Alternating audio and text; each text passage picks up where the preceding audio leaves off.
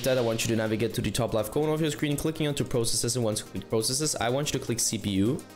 And what I want you to do with CPU is going to be to end every single task which is currently having too much CPU or GPU usage at the moment. So once you're finished with that, I want you to end this task again, so the task manager.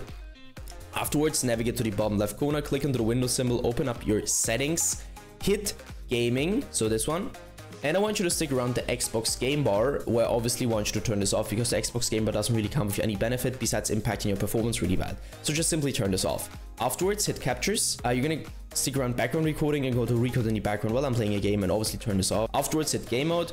And now I can really tell you to turn this off or on. You need to check it for yourself. And just simply stick with the setting which is working better. Go back once and hit update and security. We want you to stick around Windows update. So download the latest version of Windows, and once you're finished with that, I want you to simply end this task and search for your graphics card driver application on your PC or your browser and download the latest version of your graphics card driver just to provide the best possible performance in general for your PC.